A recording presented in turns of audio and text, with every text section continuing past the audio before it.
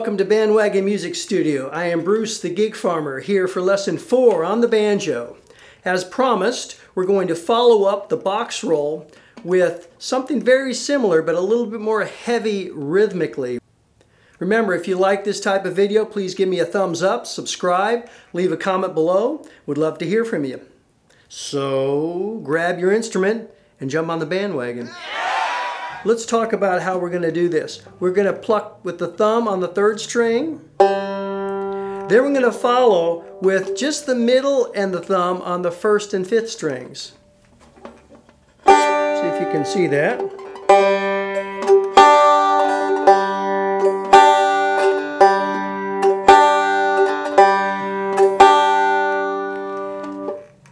If you're familiar with that, or if you want more of a challenge, you can add your index finger to the 2nd string.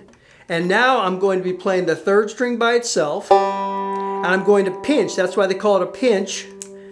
Pinch, you're bringing your thumb and your fingers together on the 5th and the 1st and 2nd string. So I'm pinching 3 strings. It's 3 followed by 5, 1, and 2 played at the same time.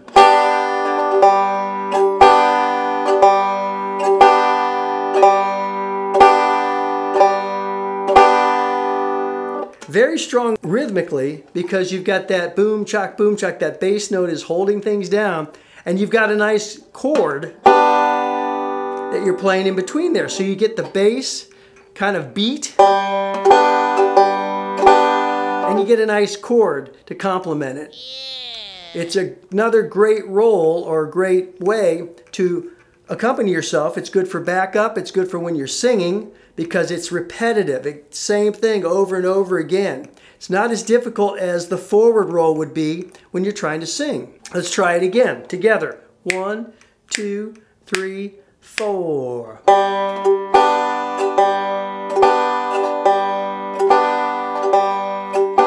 Practice this so many times that you can do it and just sit here talking while you're playing it. Have a conversation.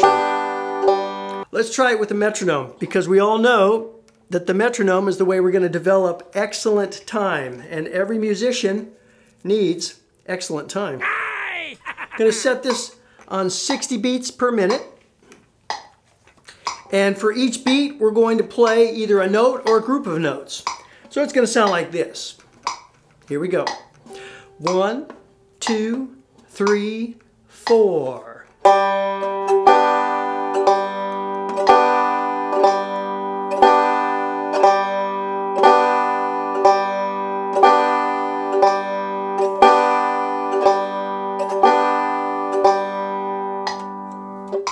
As I said in a previous video, practice that for a few minutes till you feel comfortable that you can keep up with the beat and not stray too far from that pulse.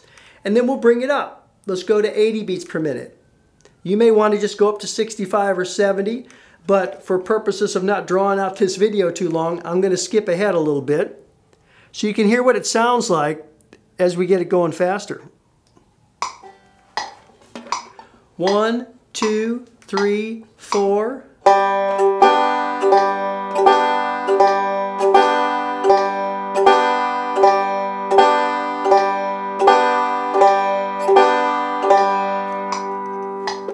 Let's go up to 100.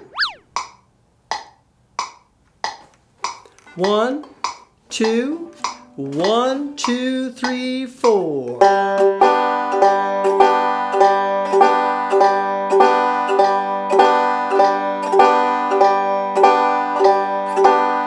Once you get that comfortable at 100 beats per minute, it's time to do a similar thing to what we did in the last video, which was alternate the bass. Recall in the last video we did 3, 2, 5, 1, 4, 2, 5, 1. We finished off by alternating the thumb every 4 notes. We're going to do the same thing with our pinch now, our boom chuck. Let's try it just without a metronome, slowly at first. 1, 2, 3, 4.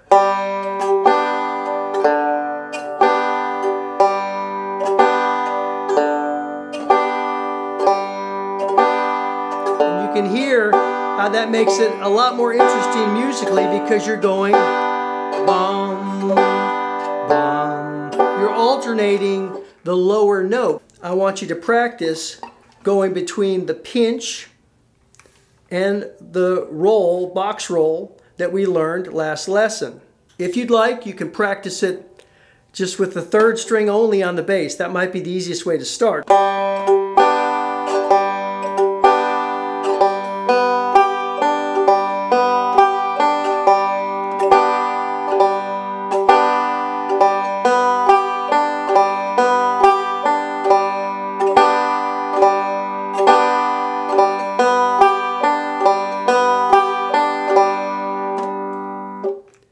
When you feel comfortable with that at various speeds, maybe get it up to 100 beats per minute, then try to alternate the bass. Now here's the problem though.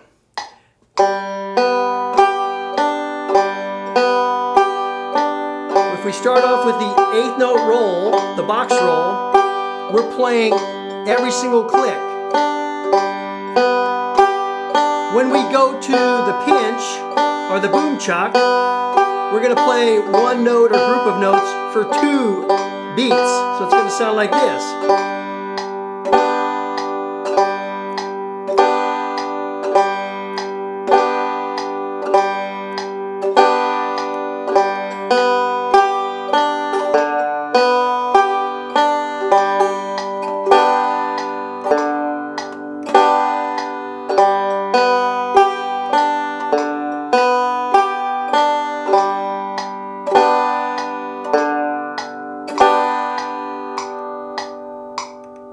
Remember that the pinch is a quarter note pulse. Bum, bum, bum. The rolls are at an 8th note, so they're twice as fast. Twice as many of those in one measure as there would be the boom chock. All right, let's take it out finally at 120. A little faster. We'll go 125.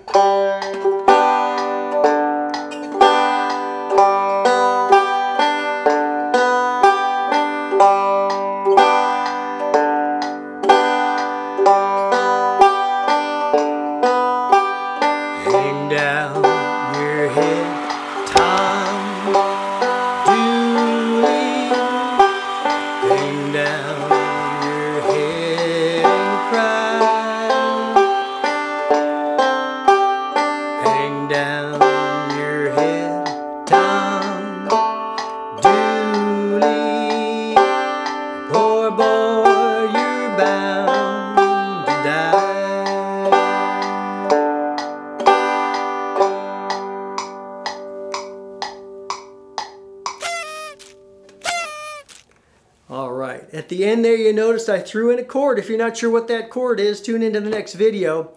We're going to start talking about putting these basic rolls in with some basic chords. In lesson 1 and 2 we talked about the one finger chords, D or D7th and C. It's time to jump up to the big boy chords, or the big girl chords, and play 2 3-finger chords. Hope to see you then. Remember, if you like this video, please give me a thumbs up, subscribe, leave a comment below. Would love to hear from you. It's Bruce the Gig Farmer coming to you from Bandwagon Music Studio. Take care, be safe, we'll see you again soon.